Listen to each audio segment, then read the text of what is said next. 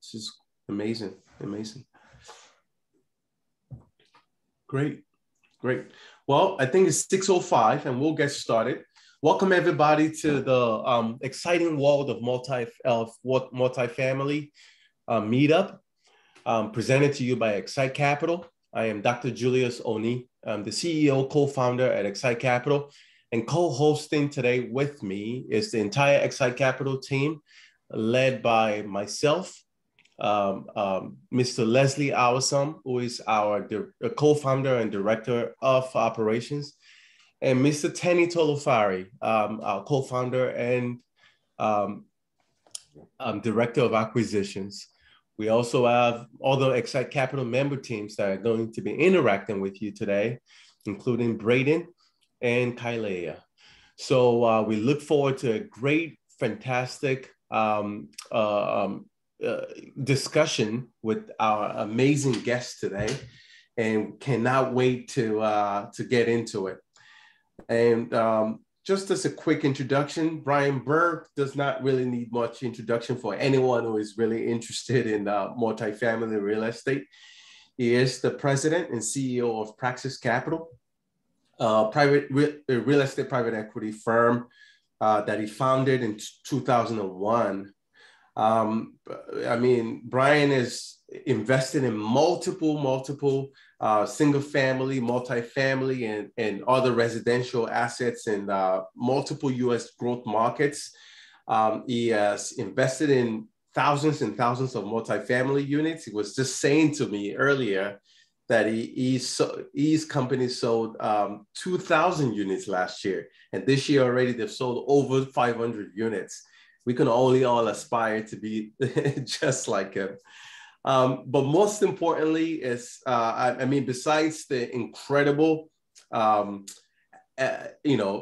of units that Brian has personally transacted, he also has an incredible amount of experience with educating a lot of us about multifamily real estate investments. I particularly will never forget, after reading End Self-Investor, the insider's guide to investing in passive real estate syndications, that really opened up a new world to me. And I frequently recommend that book to almost anybody who is interested in learning more about either passive investing in real estate, but even if you're actively interested in investing in real estate, this book is a must-have. So we've had a lot of industry leaders on this platform, and I'm particularly super excited today to say that on this day we have Brian Burke coming in, interacting with us, and educating us. And I cannot wait to see what the conversation and this discussion is going to be about.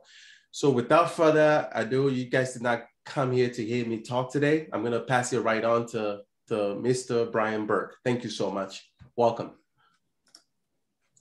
Thanks, Julius. I appreciate that incredible introduction. I can't imagine that I deserve all those kind words, but I certainly appreciate you letting people know a few things about my background. I'll go into a little bit more of it here in just a little bit when we get into the meat of what we're here to talk about today. And I have some slides I'm going to run through with you guys and kind of show you a few things about passive real estate syndications. Then we'll have some time to open up for some questions at the end. So as we go along, if you have a question, feel free to type that question to the chat box or the Q&A box. And, we'll be sure to get to as many of those questions as we can here towards the end, or if I happen to see any of them as we're going through it, I'll try to catch them, but it's a little bit difficult for me to see them when I'm doing the presentation. But, I'm sure you've probably read a lot of books on real estate investing itself. And, I'm not here so much to talk about real estate investing. It's more about talking about investing passively in real estate syndications, and or sponsoring real estate syndications. So, if you decide that, all you've learned about multifamily real estate, you don't want to do all of that work, then, this next hour is for you. This will show you how you can invest in real estate without having to do all that work. Or what if you decide that you don't want to just buy properties for yourself? You'd rather scale your business to be much larger than it is by bringing in outside investors so that you can buy more property than you'd be able to do on your own. If that describes you, then this next hour might be for you, because we're going to be talking about real estate syndications, mostly from the standpoint of the passive investor, but that's also so applicable to the investment sponsor too, because when you kind of think about it this way, that you're going to be tested by your investors, and I'm giving the investors all the questions they should be asking, which means you're going to know which questions they're going to ask. And you'll also have the answers to those questions, and be prepared for when an investor comes to you with a lot of questions. And kind of just a funny story related to that, when I wrote this book, anybody who buys the book on Bigger Pockets from the Bigger Pockets bookstore gets some bonus content. And one of the pieces of bonus content is a question list of, I think it's like 80 or 90 questions that you should, ask your real estate sponsor. And I think about 6 times now, we've actually had somebody send us that list. Like, can you answer all of these questions? And it's like, well, I actually wrote those questions, so I think we'll do okay there. So, pay attention to what we're talking about here today, and you'll know the answers to some of those questions yourself. So I'm going to share a screen with you guys that'll have some slides. So let's get that up for you.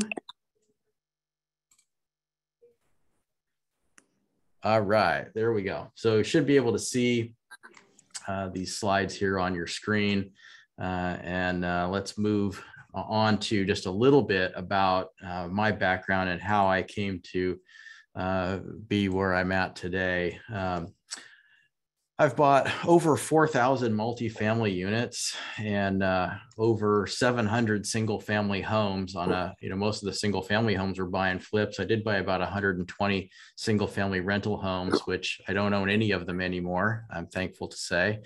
In my 33-year career now, I guess going on 33 years, I've bought over $800 million in real estate. And also just over the last 4 years, I started up a lending company who lent over $1 billion to real estate investors. Started out, when I was fresh out of high school. I couldn't do it on my own because I didn't have any money. So I've just kind of done everything through passive investors investing in our opportunities.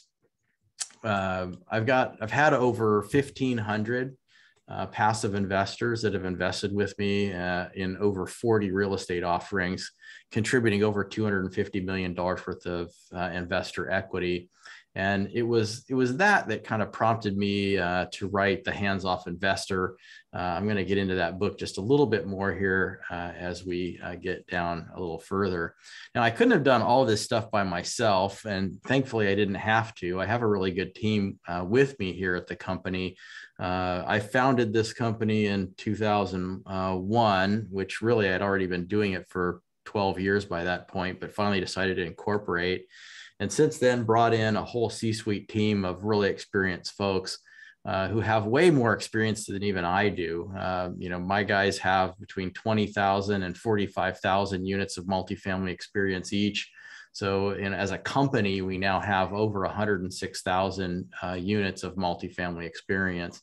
Our operating footprint is pretty much national. We've owned just about everywhere, it seems, more lately, more focused in the southeastern and southern U.S.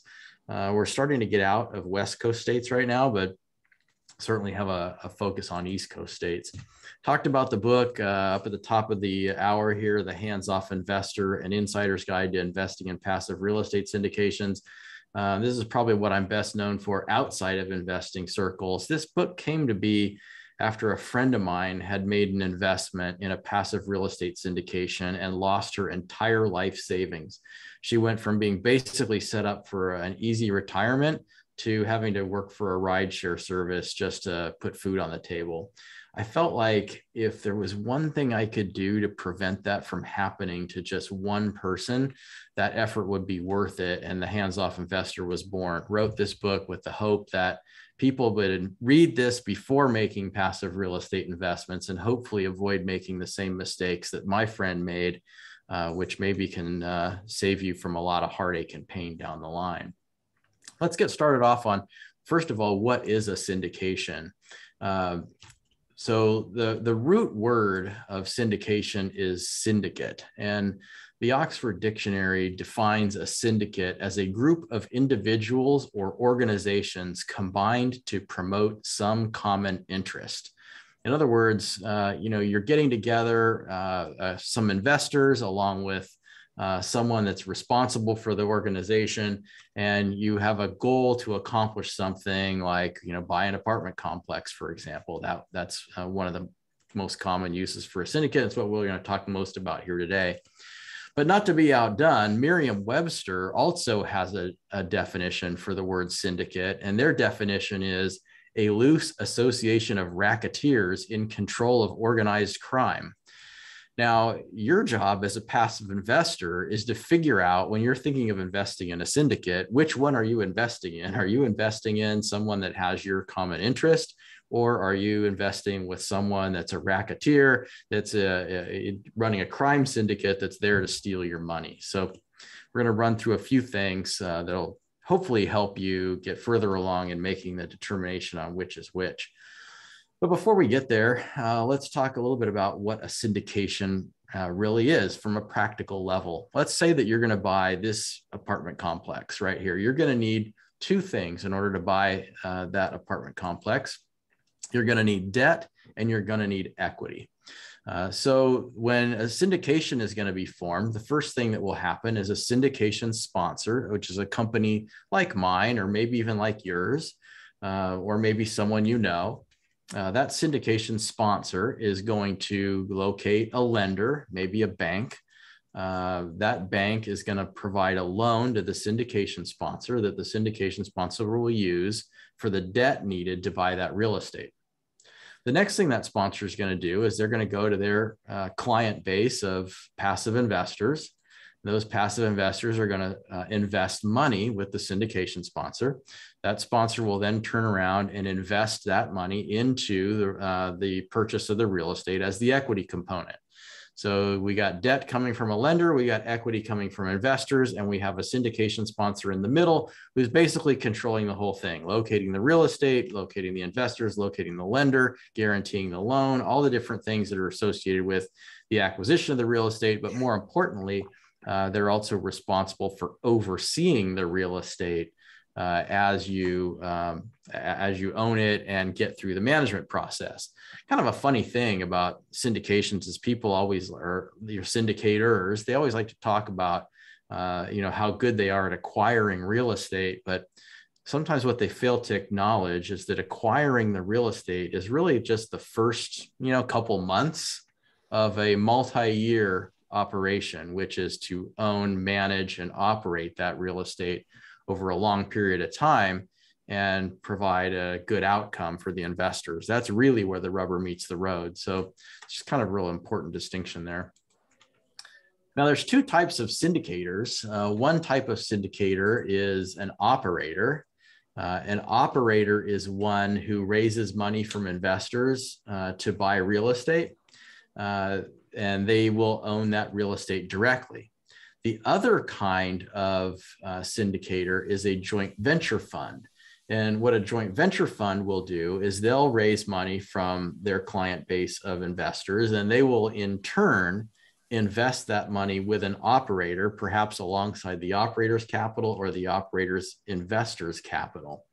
And I bring this up because it's important for you to realize who you're investing with when you're considering a syndication investment. Are you investing directly with the operator, or are you investing in a joint venture fund?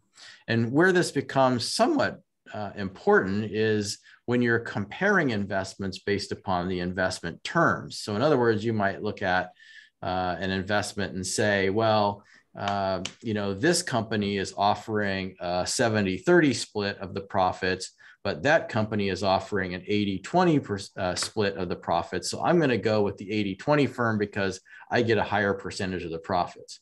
Well, what you might not realize is that that 80-20 firm might be a joint venture fund where they're in turn investing with an operator who also gets a cut.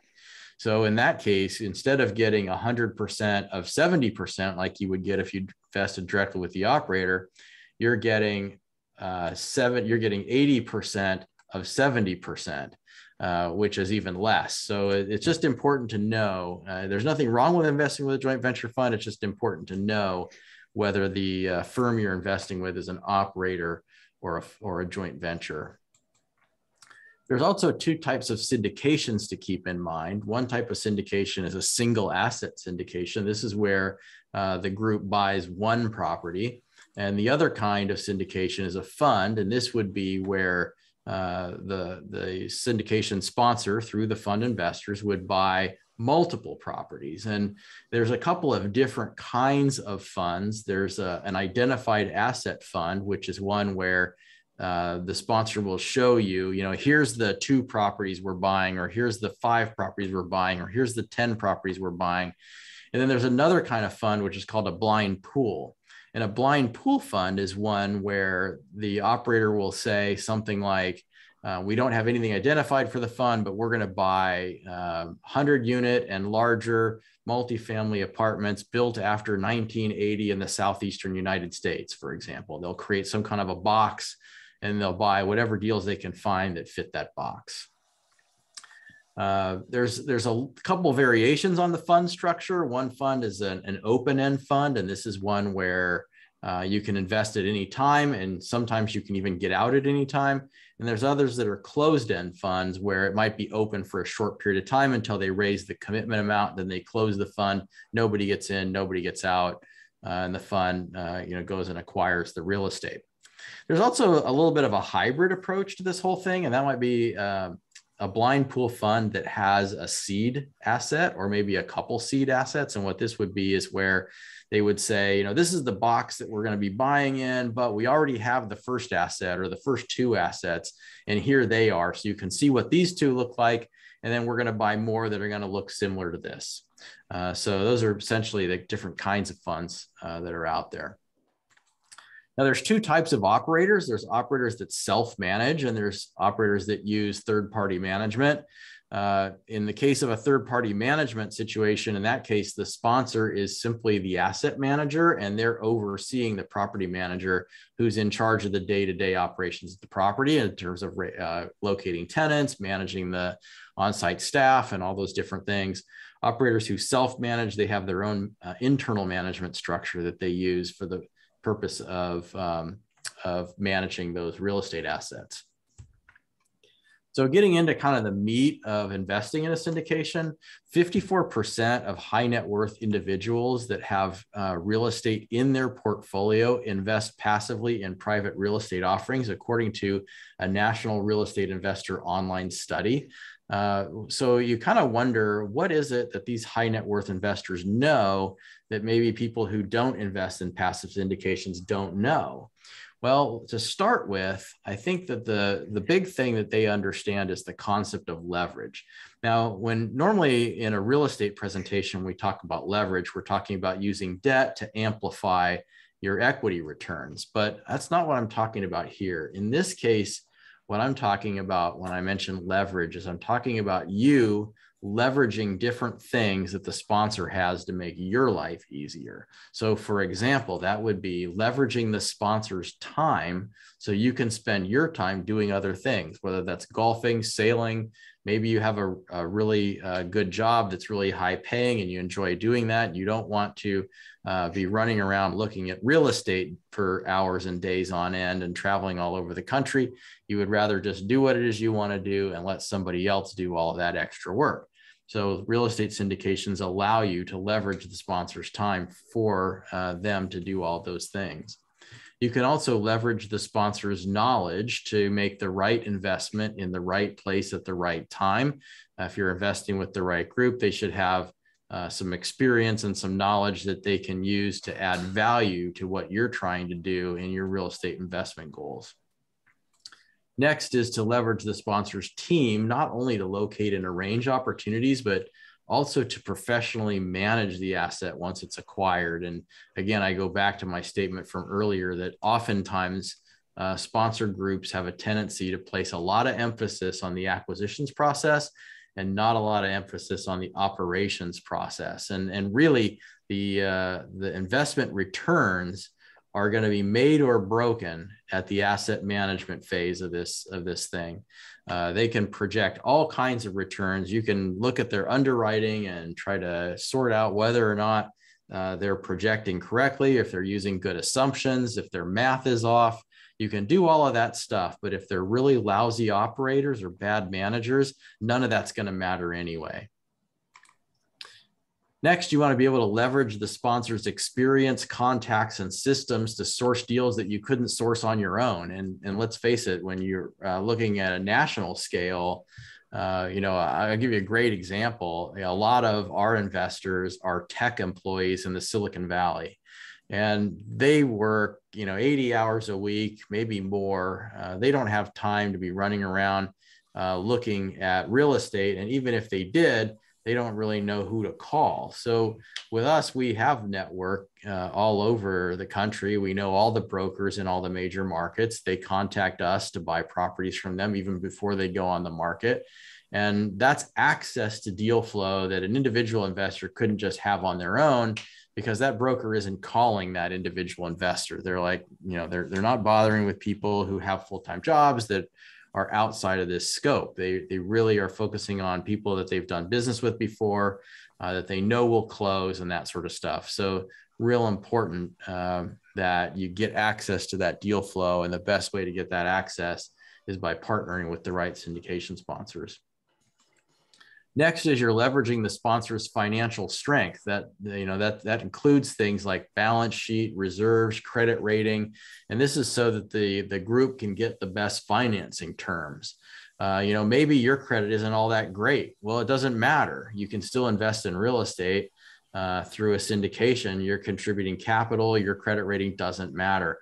What if, you don't have a ton of reserves in cash? Maybe all of your investments are committed to long-term investments and you don't have access to boatloads of reserves.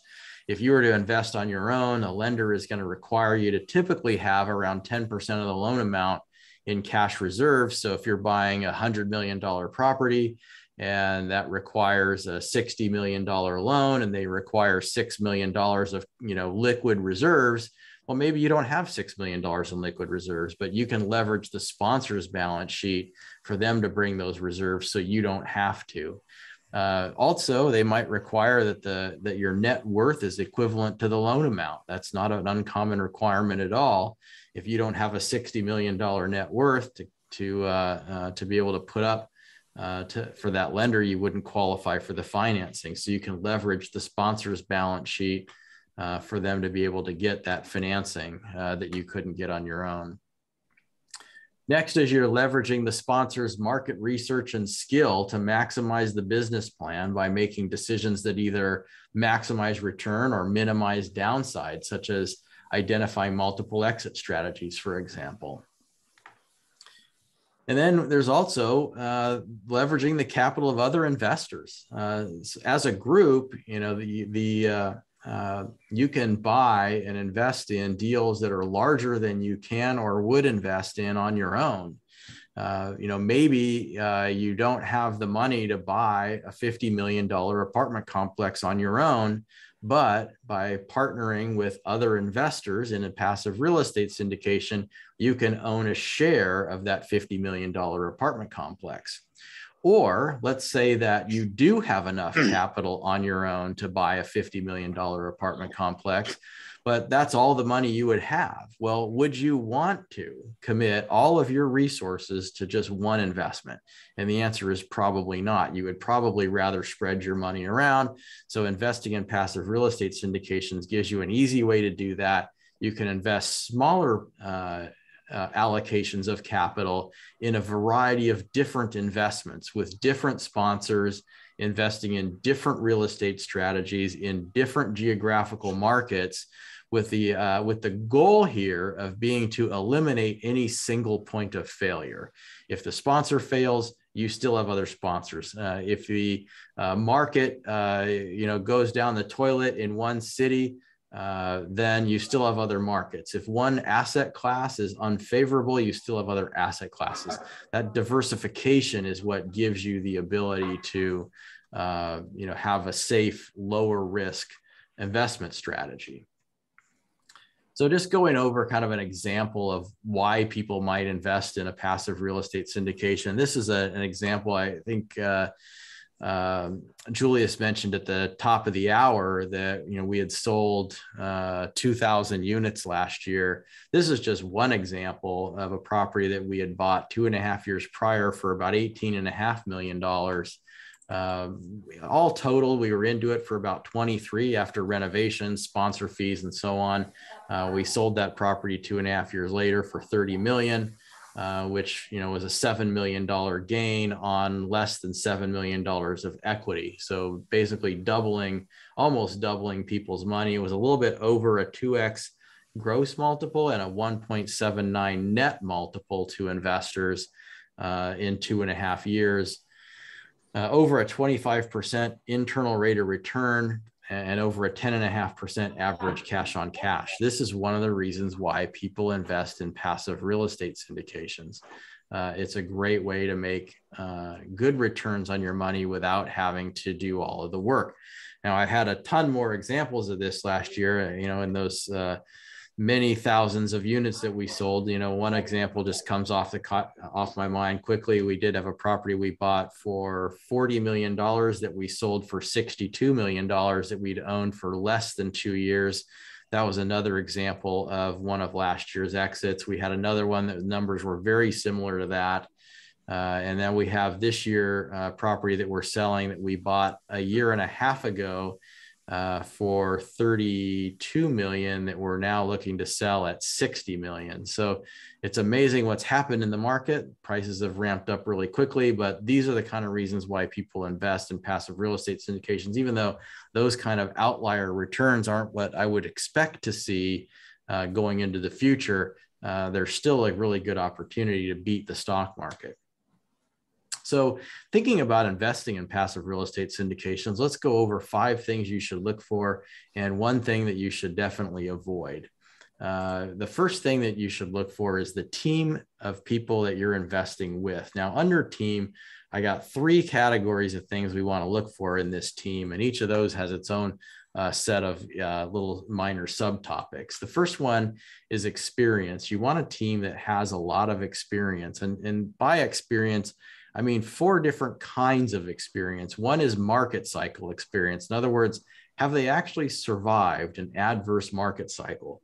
Another one is full cycle experience, meaning have they successfully bought, managed, and sold a property and delivered a tangible result for their investors? Or have they only just bought a bunch of stuff, but they've never sold anything? Or maybe they even haven't managed anything for very long.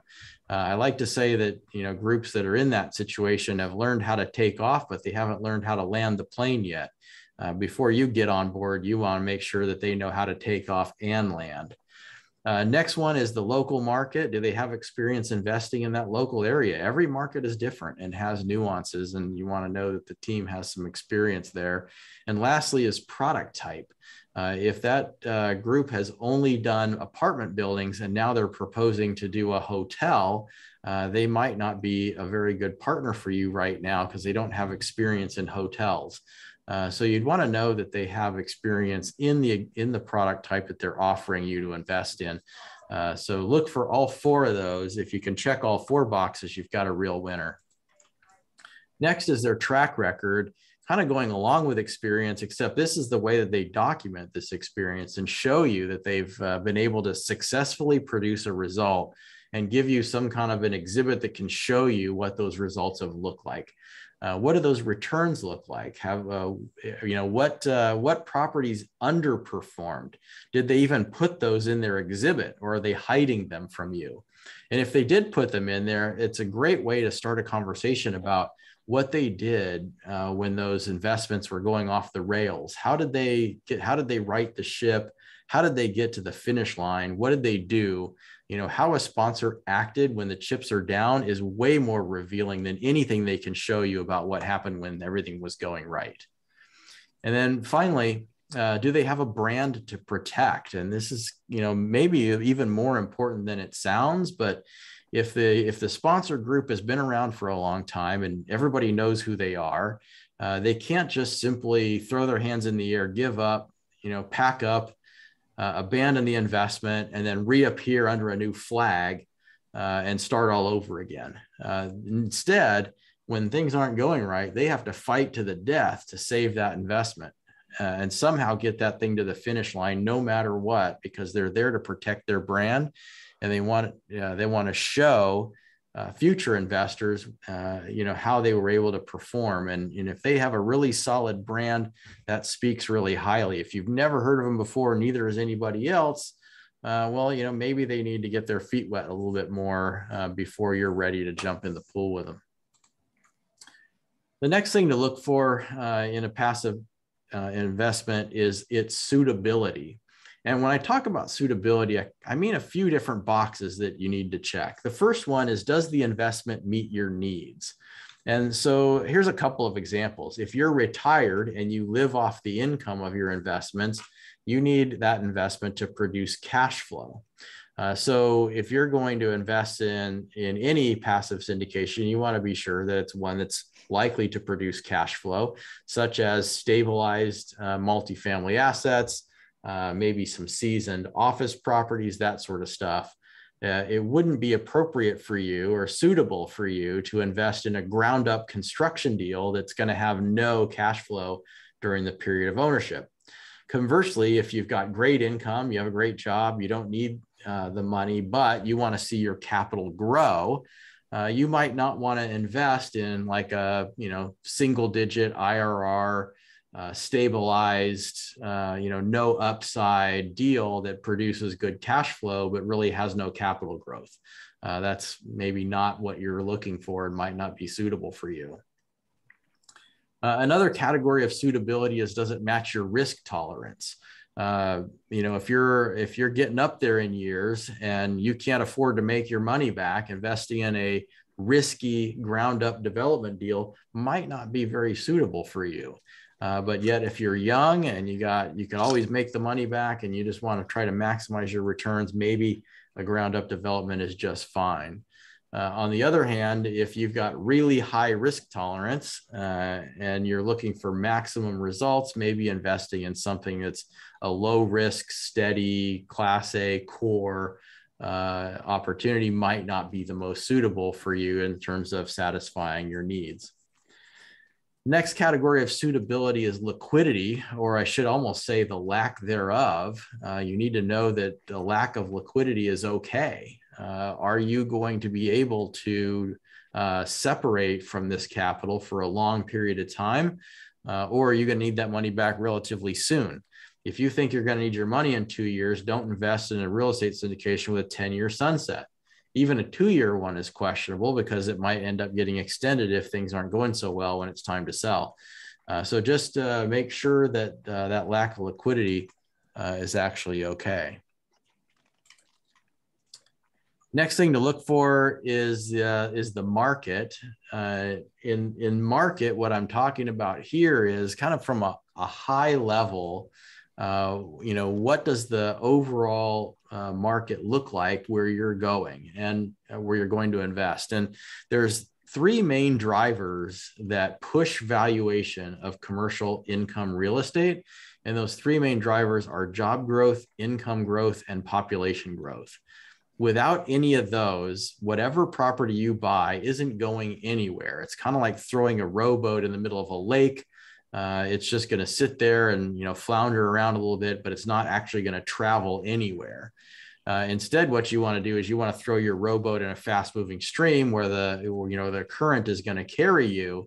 That's a market that has a lot of job growth, income growth, and population growth, because those things will drive rents, which will drive, it'll drive demand, which will drive rents, and then which in turn will then drive valuation. Now, there's one caveat to this, though, in that you want to have at least a good foundation of economic diversification in the market that you're looking at. And I'll give you one good example. If you go look at Midland and Odessa, Texas, these are two markets in Central Texas that at times will have very strong job growth, income growth, and population growth.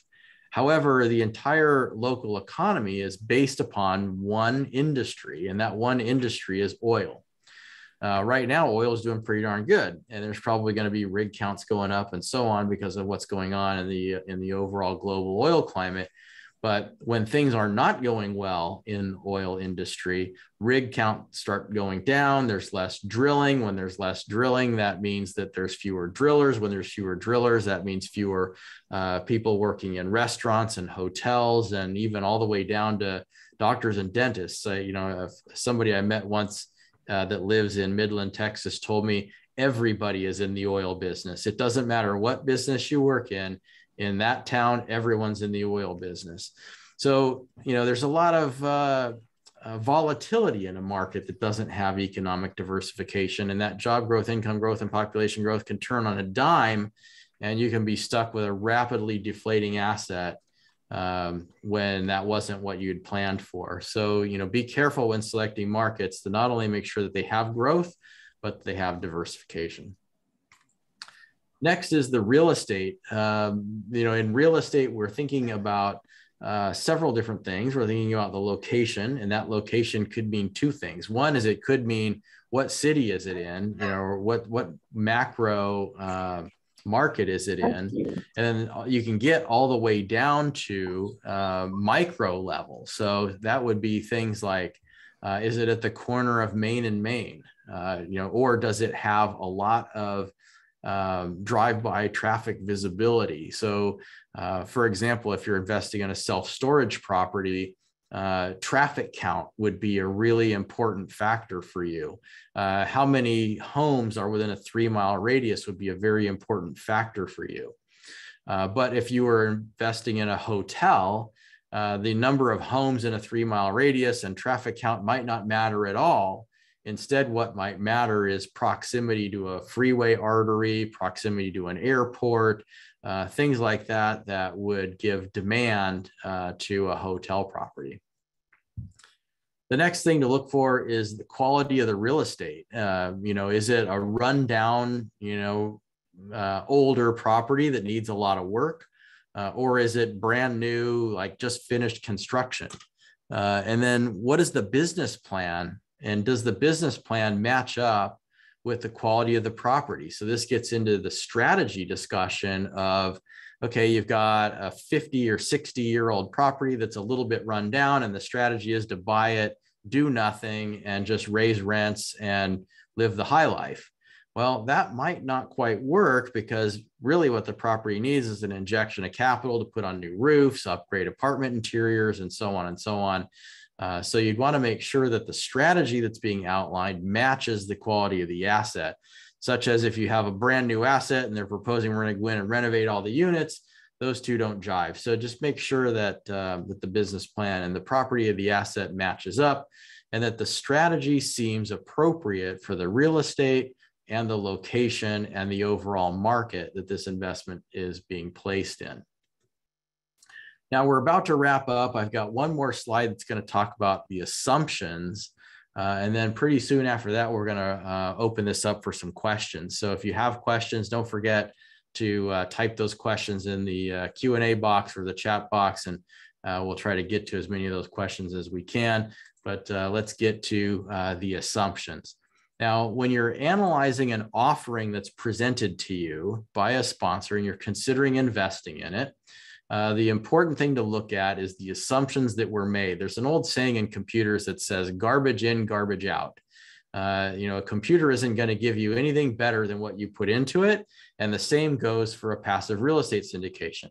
If all of the assumptions that the sponsor is using are garbage, the returns that they're projecting are also garbage, meaningless, and not even worth looking at.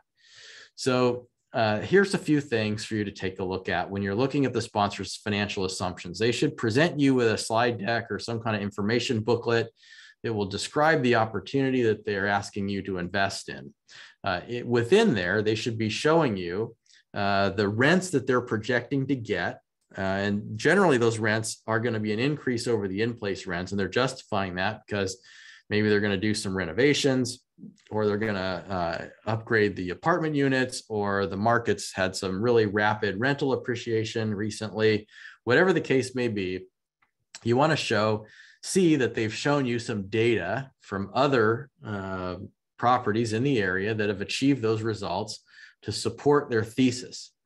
The second is that they have reasonable rent growth assumptions. And even if the assumptions seem like they're outlandish, are they able to support those assumptions with some kind of third-party research or studies? Not just, well, we think rent growth is going to be 9%.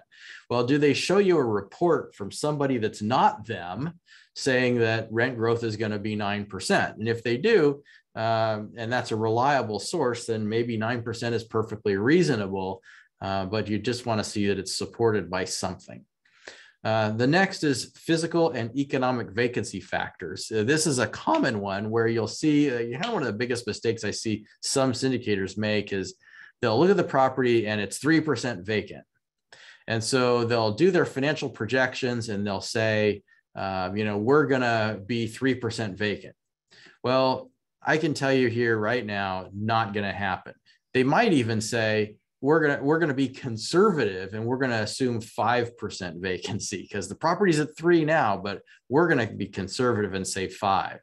Well, that's also meaningless. What matters more than anything is what's the market vacancy factor where that property is located, and can they support that market vacancy factor with some third-party research and studies that show that that's what the market vacancy is. And why this is important is generally, so they're telling you on one side of their mouth that the rents are low, and they're telling you on the other side of their mouth that they're going to maintain occupancy. Well, the reason the property is 97% occupied is because the rents are $300 below market. As soon as they exercise their plan and invest money in fixing it up and bring the rents up to market, their vacancy factor is going to go right along with everyone else's, which is going to be whatever the market vacancy factor is. And if that's 7%, they'd better be projecting a 7% vacancy, because you can't have it both ways. You can get a 3% vacancy of an under market rents, or you can have market rents and a market vacancy, but you can't have under market vacancy and over market rents. It just doesn't work that way. One quick test that I like to look at, people have asked me before, like, is there any way to tell if the sponsor is not going to meet their financial projections in like 30 seconds? And I would say there's one test you can do that might give you a clue whether those projected returns are likely to be met. And that clue would be to look for a large jump in first year income. And where you'll see this is like if the sponsor gives you a comparison of the last 12 months of income, and I'm talking about gross income before expenses, they give you this gross income number for the last 12 months, or even maybe they'll do the last 3 months times 4. They'll annualize it. Like, this is where the property is now. And then they'll show you first year projection for that income, which is way higher than what the property is currently collecting. Just in an instant like that, I can tell you they're not going to meet their return projections, because they'll tell you, well, we're going to increase all the rents, which may be true, but I can tell you that that doesn't happen overnight. They can't increase the rents the day of closing. Instead, what's going to happen is it's going to take 2 or 3 years for them to renovate units as tenants move out, as leases renew, as they get new people in there. And it's going to take time for those rents to be brought to market. So you should see instead a gradual increase in that gross collected rent, not a big, huge 1-year jump. So that's one like quick test you can do just to see in a matter of seconds. The next thing is sale price projections. How are they arriving at their exit valuation? Or are they even explaining how they arrive there? It's funny, you look at a lot of these investment packages and you go, okay, they say they're buying this at 10 million and they're selling it for 20, but how do they arrive at this 20 million? Is this just a wild guess? How did they come up with this number? Try to look for how they came up with that. And generally the way you'll do that is they'll use an exit cap rate, and then they'll use that cap rate to calculate a future sale price. That future sale price is then dependent upon 2 variables. one being the cap rate itself, and the other being the projected income in the year of sale that they're using. And if they're off on either one, they're going to be off on the sale price. The only guarantee I can offer you is that they're going to be off. First of all, you're never going to get the exact income that you projected. It might be higher, it might be lower, but it's never going to be exact. The second is you don't know what the cap rate's going to be a year, 2 years, 3 years, 5 years, or 10 years from now. Anyone that's making an estimate is taking a guess. So the question that you have as a passive investor is, what guess are you making, and how did you arrive at that guess? And does that seem logical and reasonable to me? And that's how I'm going to determine whether or not that exit sale price makes any sense at all. Next is property taxes. This is usually a big miss you'll see on some of these offerings where they fail to adjust property taxes for a reassessment on sale. Now, in some jurisdictions, when you buy a property, the sale price is going to trigger the tax assessor to reassess the value of the real estate. And the property taxes, of course, are based on a percentage of that value.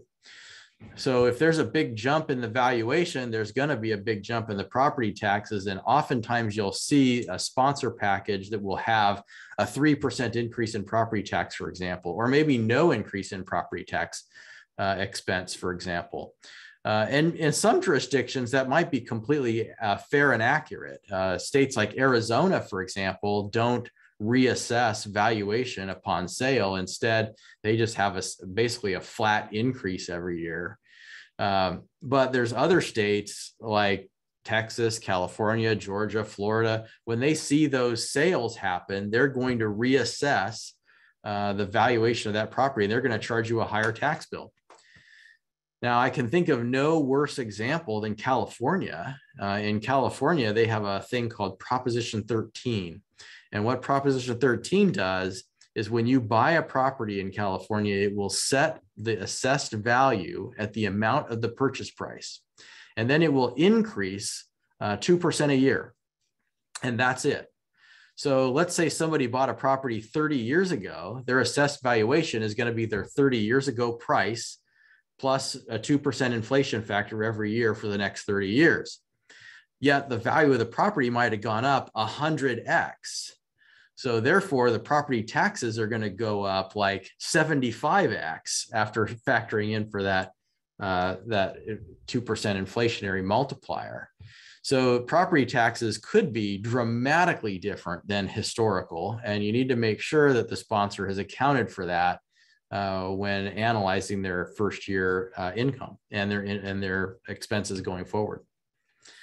Finally, is the sponsor raising enough money to execute the business plan? I can tell you, oftentimes they don't. They forget expenses. They don't know about them. Maybe they didn't realize utility providers might charge a really big deposit.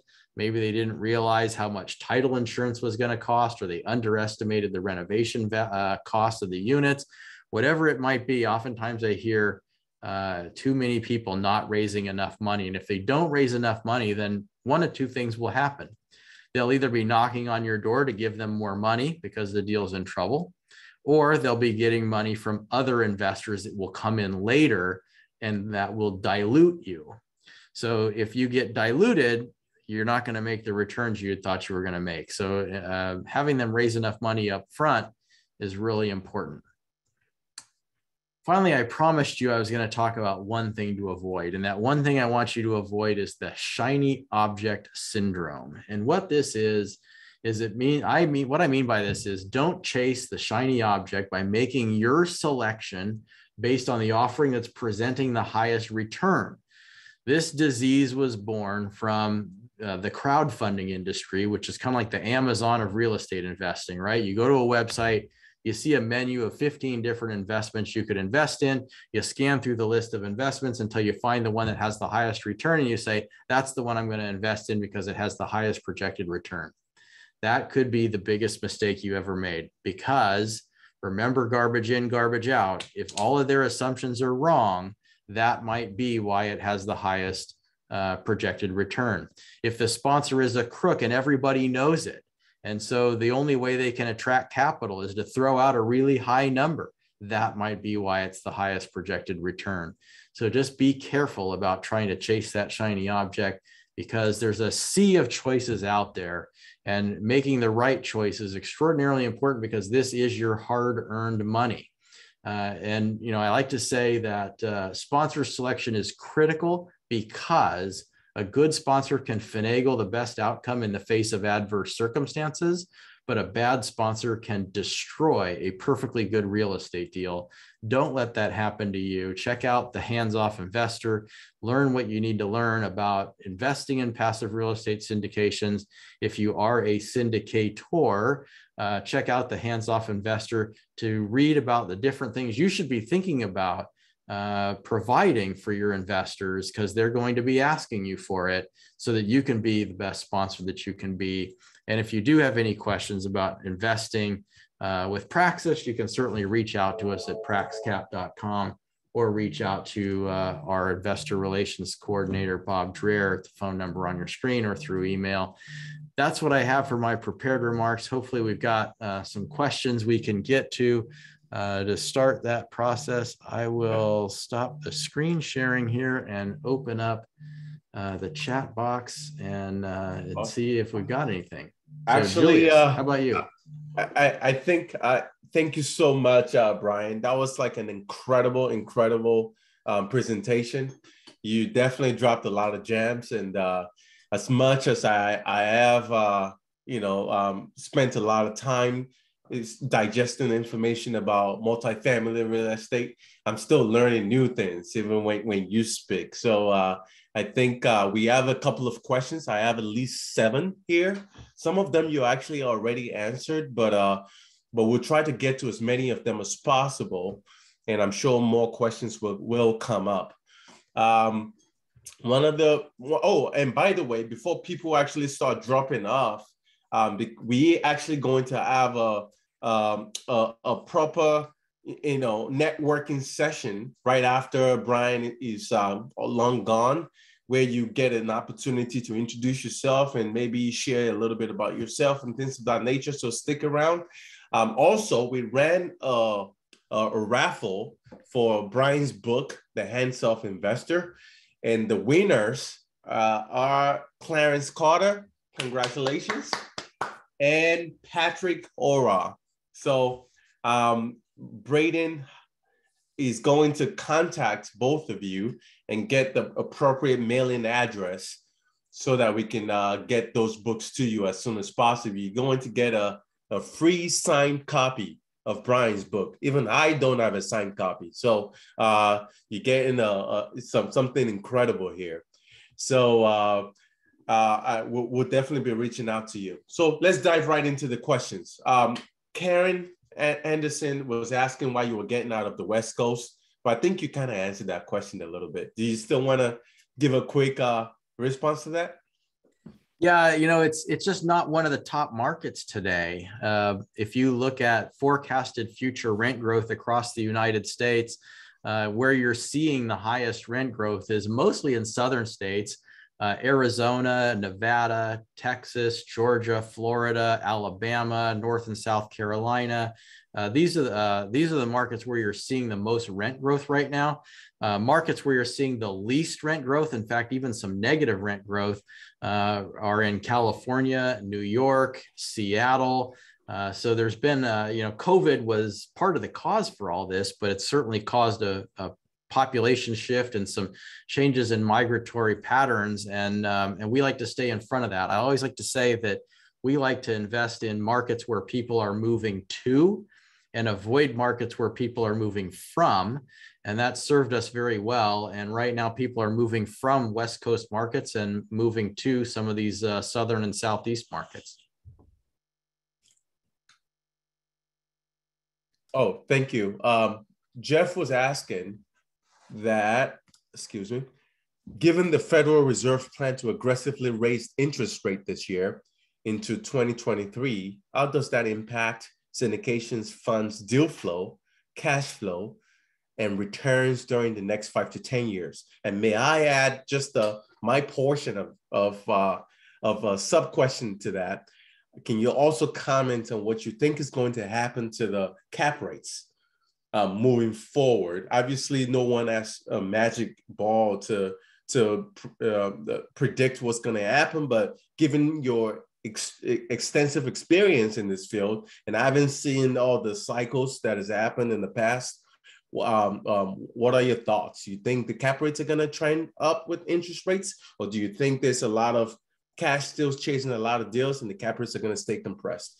We'll be really curious to know what you think. Thank you. Yeah, that's a great offshoot of the interest rate question, and it's a common one. And it's also a common misconception that interest rates and cap rates track in alignment with one another. And while I say that interest rates and cap rates are related, they're more like second cousins than twins.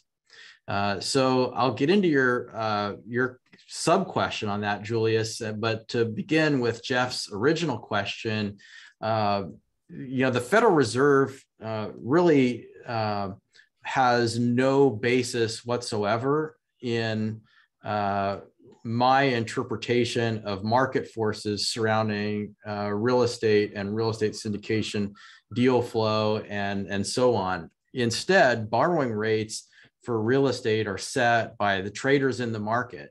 And so if you're buying on fixed rate debt, your debt's going to be tied to the 10-year treasury generally.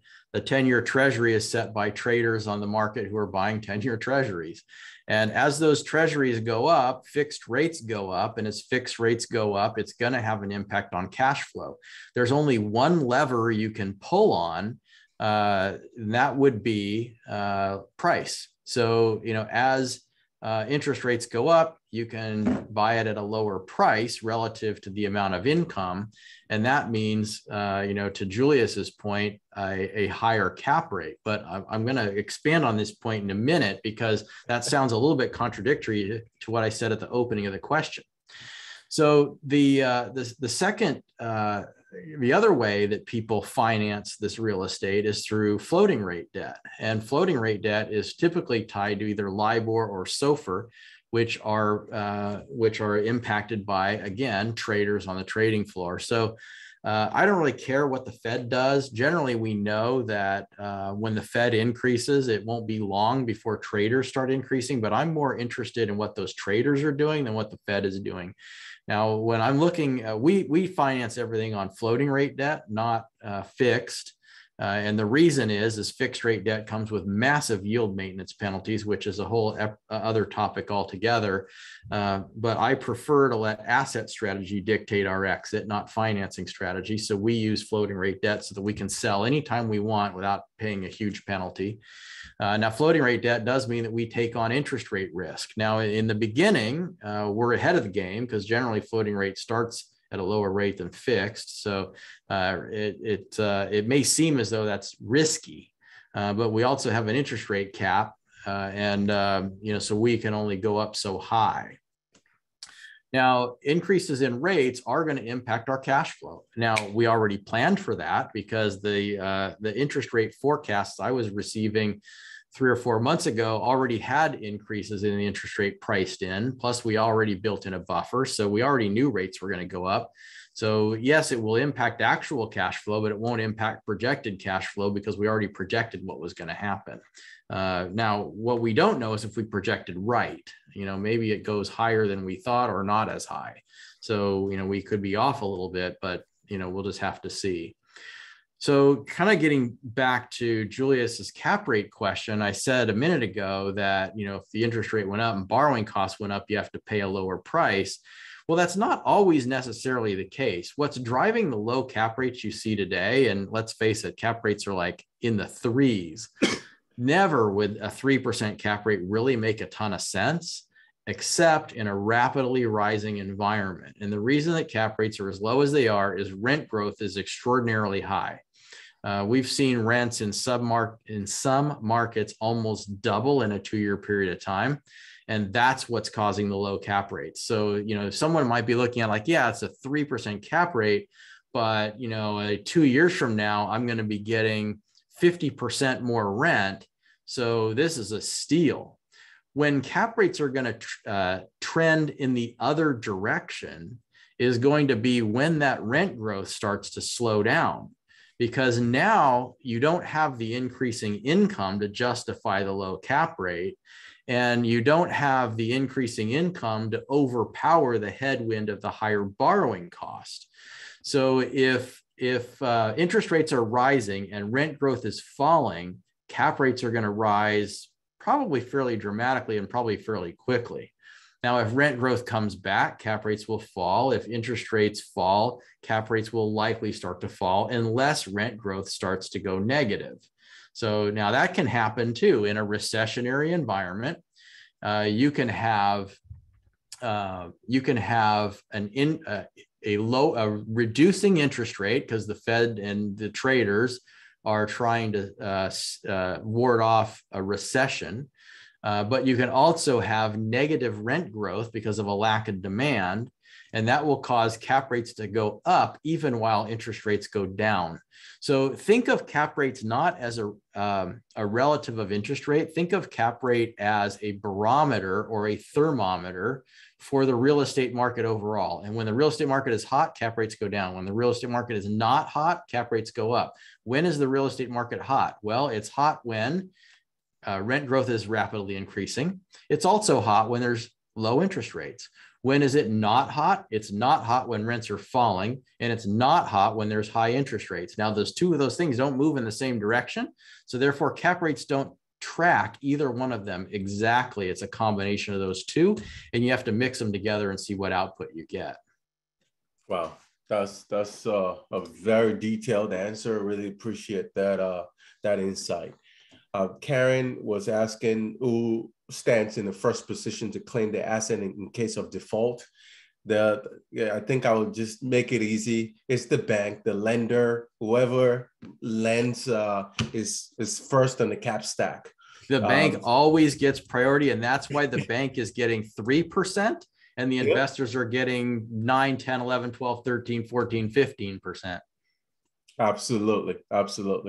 And the next question was, if I plan to diversify into a couple of syndication deals, how do I avoid running into somebody like Bernie Madoff in the syndication space?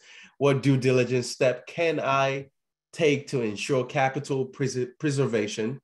And how can I reduce risk of capital loss? Just read the Answer of Investor and you got the... but go ahead. There's a 350-page answer to this question. and it's called the hands-off investor because there's so many things to look for. I mean, first of all, let me start off with this. There's nothing you can do to eliminate the possibility of investing with a Bernie Madoff. Hands down. And I don't even care if you're investing in a publicly traded company. You could buy stock in Tesla and think that you have the greatest thing in the world. But if Elon Musk turns out to be a crook, raids the corporate bank account, and disappears off the face of the planet on one of his rockets, you just lost all your money. So, you know, there's no way to completely avoid it. So instead, the book will give you a lot of ways to try to pick up clues to how to weed out someone that's, you know, first of all, being in the business a long time is one indicator, because that means they've been around, they've done good so far. If someone's a total screw up, people are going to figure it out, and they're going to stop investing with them. They're going to be out of business. So length in business is one. But, you know, the counter argument to that is, well, Bernie Madoff did what he did for like 30 years and got away with it, right? So again, you can't eliminate all possibility, but you can defend against it. And the defense is to invest in business plans that seem, I'm trying to think, not the word legitimate isn't really what's coming to mind, but that seem logical, with underwriting that seems logical and makes sense, and diversify that your investment capital among a variety of sponsors so that if one of them turns out to be a Bernie Madoff, he doesn't wipe you out. That's what happened to my friend. She invested her entire life savings with one sponsor. He's a crook. Now he's in prison and she's broke. That would not happen to her if she would have put, 10% of her assets with that guy and, 10% with another and 10% with another and so on. That's your defense. Spread your money around. And if there's one Bernie Madoff in the crowd, you won't be completely wiped out. That's a great response. Thank you. And then Patrick was saying, is the primary business plan of syndications to buy an old short-term, 3 to 7 years, and then sell? Why aren't there many syndications holding for longer periods or forever? And if forever holds exist, what about the syndication deal makes it worthy for a long-term hold versus a short-term hold? That's a great question. Yeah, where you'll find the ultra long-term holds is generally in the family office space. And this is where you might have a family office who has legacy capital. Let's say they're a multi-billion-dollar family office. They have hundreds and hundreds of millions of dollars in real estate assets that they intend to hold through generations and create generational wealth. And maybe they'll even buy skyscrapers and they'll pass this down to the next generation in the family and so on. That's usually where you'll see those, and other families might come in and invest with them. That's typically where you'll see those generational holds. In most syndications that are marketed to the run-of-the-mill syndication investor, you absolutely will not see legacy holds, because for several reasons. One is you'll learn this if any of you are syndication sponsors. You'll know that one of the first questions any investor is going to ask you when considering your investment is, when will I get my money back? That's the first question that they will most of them will ask. When do I get my money back?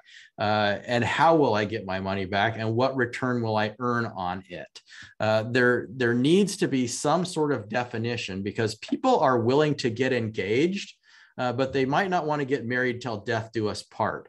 They might find out later they don't like you. They might find out later your strategy is no good, or that your goals don't gel with their goals.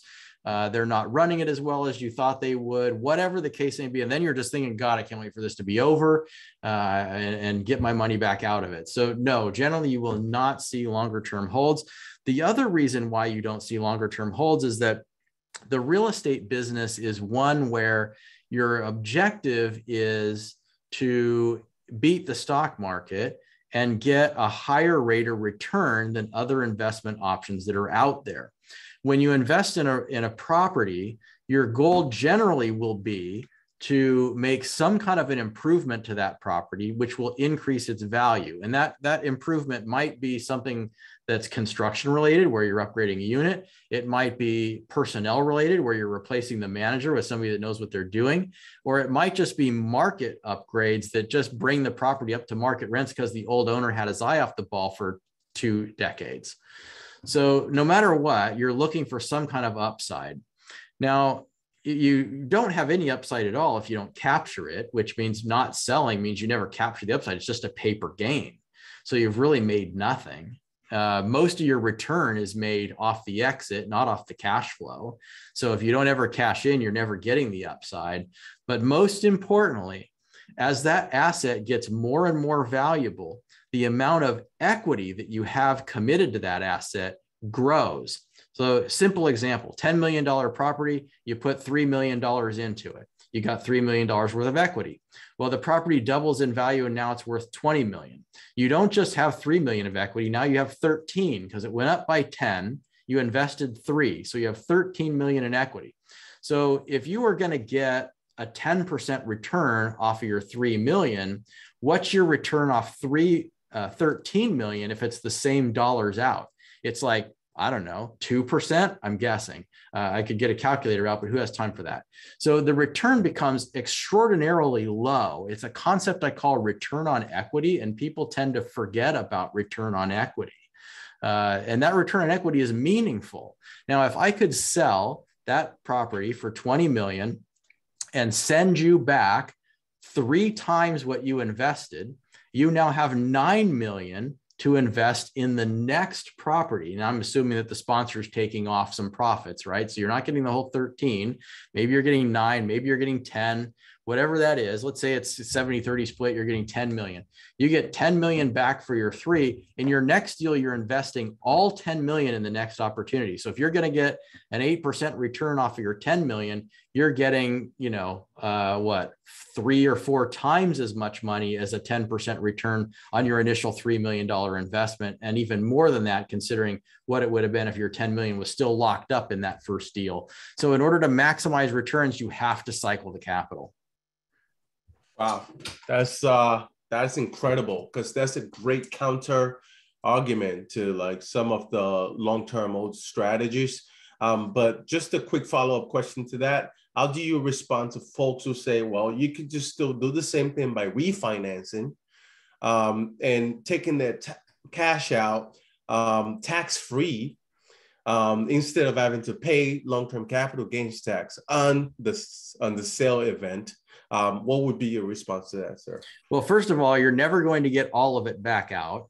So let's just assume my previous example, you might get to 70% loan to value ratio on your $20 million property. So you're still going to have $4 million tied up in that first asset, earning a very minuscule rate of return. Whereas you could invest all of it into the next asset. That's one point. The other point is you already juiced the squeeze.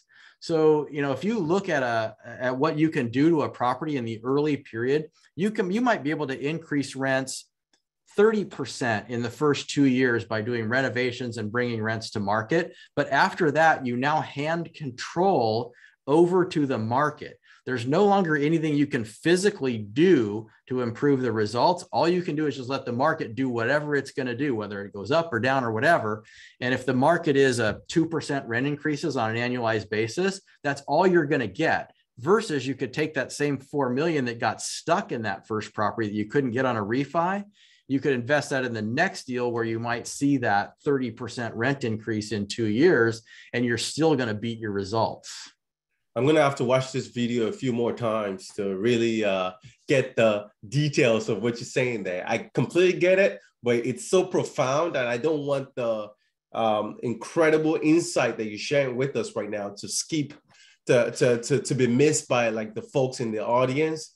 These are like gems that Brian is dropping on us. So I really appreciate you for that. Let's quickly run through the next questions just to really get as much from you as possible. Somebody was asking, is this like a REIT? It's not, but I'll let you give a quick answer to that. It's kind of like a REIT, but kind of not. In a REIT can be either traded or non-traded. So if it's a traded REIT, it's on the stock market. You can buy it through the publicly traded exchanges. The difference is a REIT is correlated to the stock market. So if real estate stocks go down, REITs can go down. But private real estate investments tend not to follow that same track. So there's less correlation in a passive real estate syndication than you would find in a REIT. But it's a similar idea. The concept of a REIT is a lot of people invest into one vehicle and then it buys real estate. A syndicate is essentially the same thing, but the structure is different and there's no correlation to the stock market.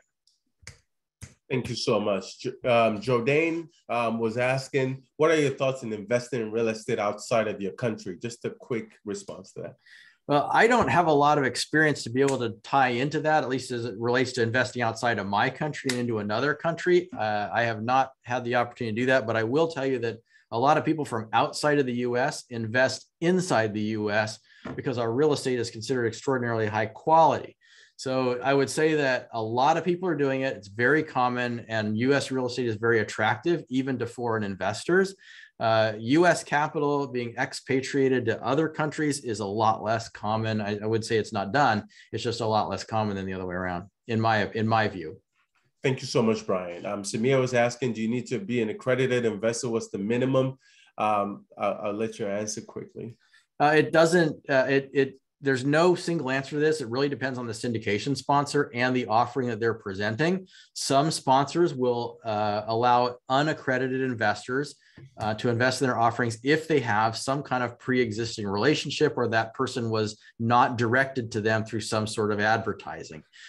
Some sponsors just flat out won't work with non-accredited investors. They have to be accredited. And some sponsors do offerings under a specific exemption of securities law called 506C, which allows them to advertise their offering, but prohibits them from admitting any non-accredited investors. So those sponsors, at least for those particular offerings, are prohibited from allowing non-accredited investors. So it really kind of varies. If you're directing the question at me and our firm, we do have opportunities for both. Most of our opportunities are for accredited investors. Every once in a while, we'll have one we can open to non-accrediteds. Our minimums tend to start at 100,000. Thank you so much. Kevin was asking that I'm a university student looking to get started in real estate investing. What was the common challenge that persisted while you were starting out, given limited capital and little experience? How did you navigate this? And what strategies would you use given your current experience? The most common challenge, the biggest challenge for me is when I first started in this business, I had no money and no connections. I didn't know a single person that was worth $1 million, much less had 100 grand to invest. So what my biggest challenge was raising capital.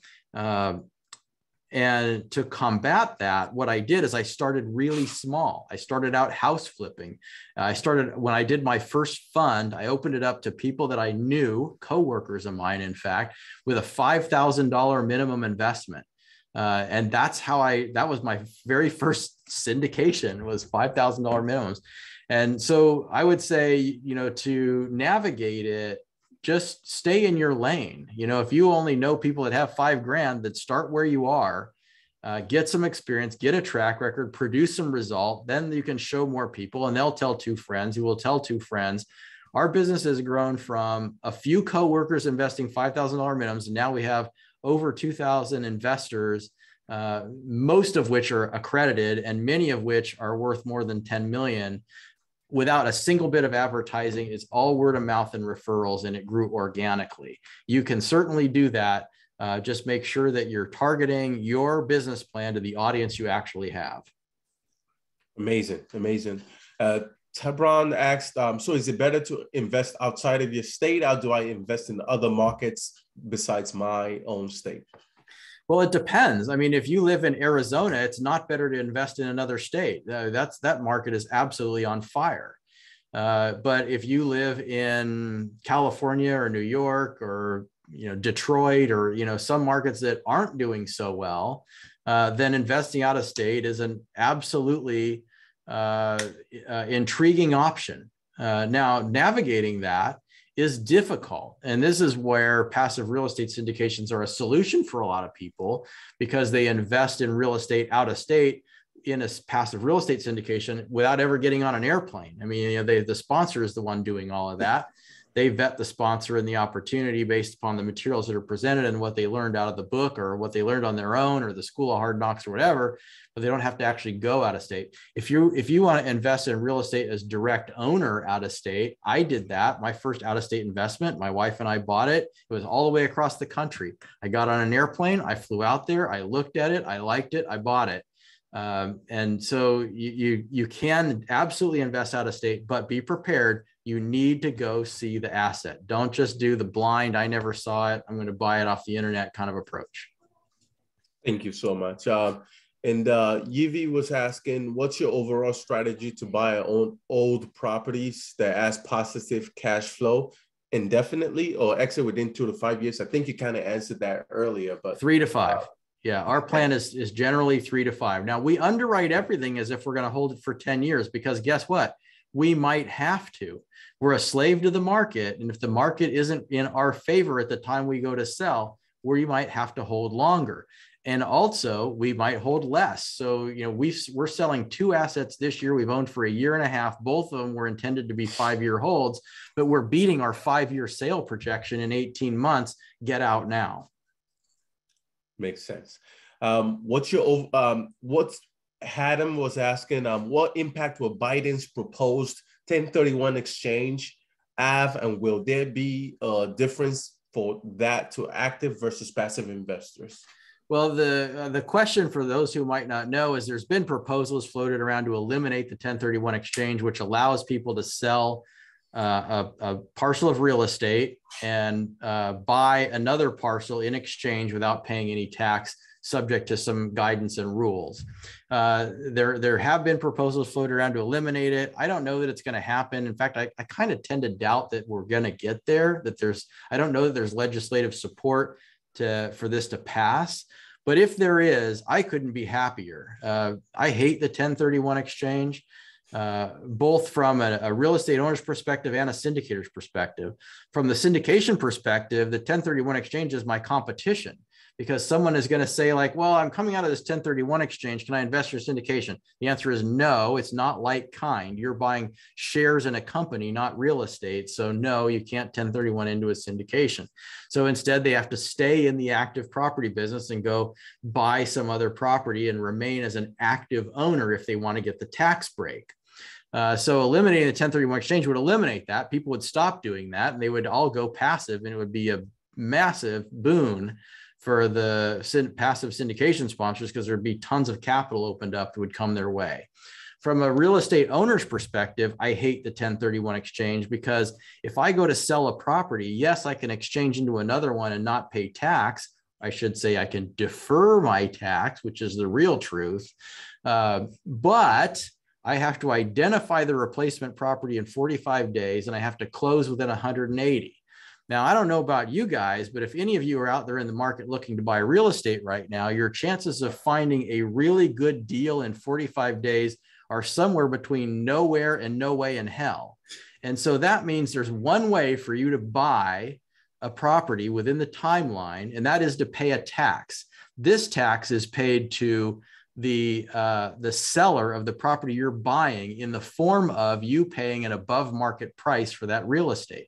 So either you sell and pay your tax to Uncle Sam, or you do a 1031 exchange and you pay the seller more than the property is worth. Either way, there's friction on your dollars. Fantastic. And yeah, I think right now we've been going straight for almost 30 minutes. I think there's going to be a chance for maybe one more question so that we can be respectful of everybody's time. And I will end with Elena Keith's question that said, what did you mean by in order to maximize return, you have to cycle the capital? Can you go over that again? I'll let that be the last question so that we could let you head out. Yeah, to maximize the return, you have to cycle the capital. So imagine that you're the sole investor in a parcel of real estate that you bought for $10 million with $3 million of your own money. Now, in 2 years, you made that property worth $20 million. So you sell, you get your $13 million out, right? The $3 million you put in plus the $10 million gain. I'm ignoring things like sponsor friction or real estate transaction costs. Let's keep it simple. You get $13 million out, you invest that $13 million as a 30% down payment in a property that's worth $40 million. So you started with a $10 million property that doubled in value. Now you got a $40 million property. If that $40 million property doubles in value, it's now worth $80 million. If you would have stayed where you were and that first $10 million property that became 20 became 40, you would have made $30 million on your $3 million. Instead, by doing this cycle, you made 10 million on the first one. You cycle that into a $40 million deal that doubled. So you made 40. So you now made $50 million. So you made 50 million instead of 30 million. That's the difference. Wow. Cycling that capital out is powerful. And with that, Brian can just drop the mic, and I can officially say that we've been doing this meetup for at least 2 years. And Brian, this is hands down, and pardon the pun, hands off investor. This has been hands down been the best gem-filled meetup that we've ever had.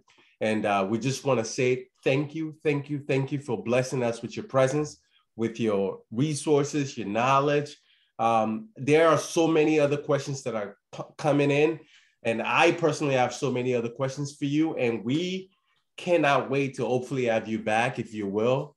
Come back and join us. But this is, I'm sure this won't be the last time, hopefully, that you will come and share some of these gems with us.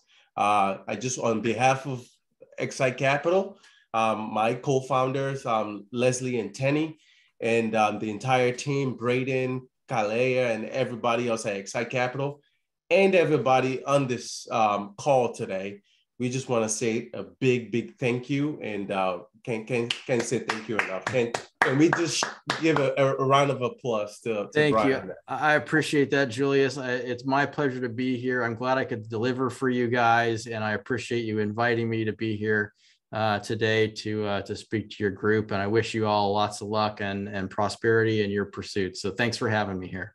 Thank you, Brian. Really appreciate Brian, it. I'll be in touch. Thank you, Tenny. Sounds good. Take care. So you too. And for everybody else, please stick around. This is going to be, typically we would have ended the meetup right now, but we're going to take the next 15 minutes to just do a little intro for those that may want to introduce themselves to the entire group. We really appreciate you all for joining us. You could be anywhere else in the world, but you're here with us. We don't take that for granted. And we really appreciate the opportunity to get to know you a little better and get to interact with you. At XSITE Capital, we were very fortunate 2 weeks ago to close a $17.45 million deal in Columbia, South Carolina. It's a 113 unit Class A deal. And many of you on this call joined us on that journey. And we just want to say a special thank you to you. The work has started already, and we can't wait to continue to update you with how fantastically well that deal is going. This particular meetup today has been an inspiring one, and we cannot wait to close the loop on some of these deals and pass on some of these great returns to you, our investors. So for those that may be interested in joining us in the next deal, please feel free to click the link that is being put into the chat box. And for those of you that want to introduce yourself to the entire crew, please feel free to come on camera. Since we have still, we had over 70 something people earlier, almost 80 people. We still have at least 30 of us here today. And we may not be able to get to everybody. So if you want to introduce yourself, just come on camera real quickly and introduce yourself, and let's have a nice little conversation. Look forward to getting to know you a little more. Patrick, I think you're the first person to jump in camera. Please go for it. Hey everybody, how you doing? Patrick Ora. I am a IT professional. That I also invest in real estate. I have a small portfolio in Maryland, Virginia, and Texas, and I am looking for the opportunity to scale. And syndication investing is one I came across when I joined your meetup maybe a month ago. Awesome. So have some funds. Want to deploy them, and I'm waiting for the next deal. Fantastic. Well, we cannot wait to go on that journey with you, Patrick. Thank you so much for joining the meetup and becoming one of the repeat faces. There are a few other faces here that there are some people actually on this team that's invested in all 4 of our deals that we've had so far. Wow. and we call them the XSITE unicorns, So, and it's been a great experience just going on this journey with our community of investors, and it means a lot to us to be able to present these opportunities. And definitely stay tuned. We're working very hard to present future opportunities to people in our community, and that will come very shortly. We're working extremely hard. Anybody else interested in doing an intro?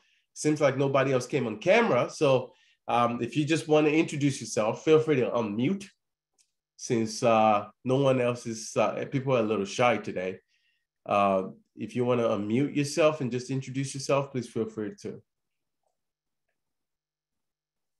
It seems like people are feeling relatively shy. Well, I can speak. go ahead, Elena.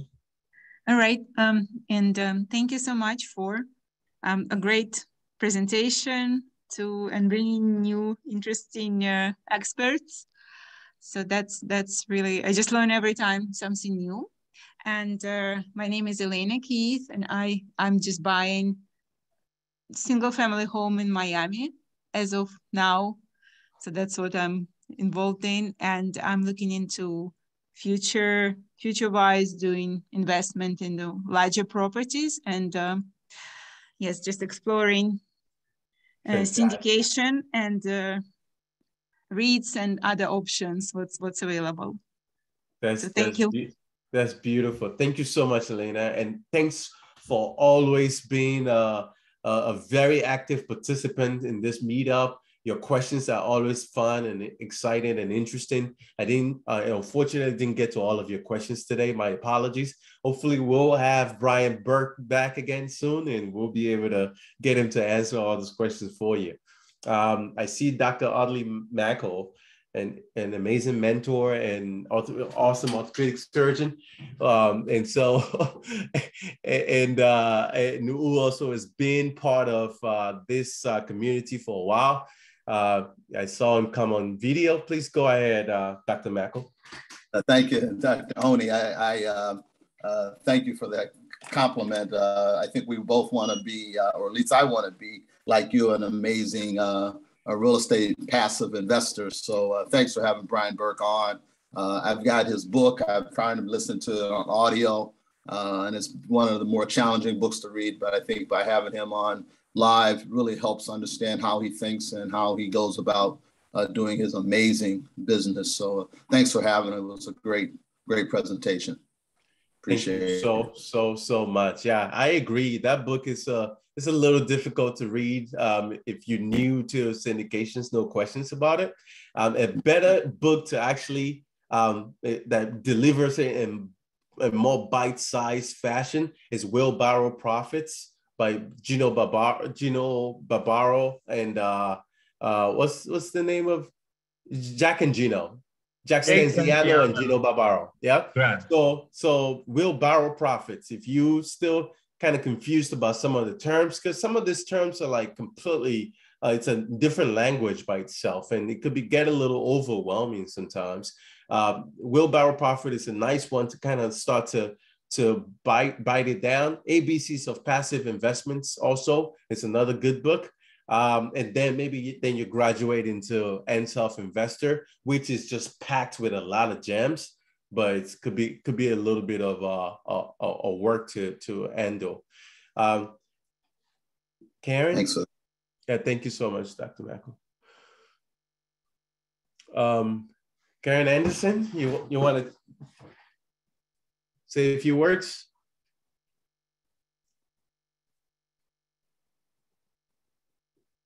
Karen actually was very active in the chat. She was answering a lot of questions, and she's had quite a bit of experience investing in syndications. We look forward to her joining us on one of ours soon. So I see a lot of familiar names in the chat right now. Thelma, welcome. Good to see you. Daryl, thank you for all your investments and for always being a part of this community. Jay Miller, always good to see you. And Edwin, oh wow, Ed, thank you so much for your investments and for for your support. Look forward to many more in the future. So with that, I mean, I definitely, do anybody have any additional questions or comments?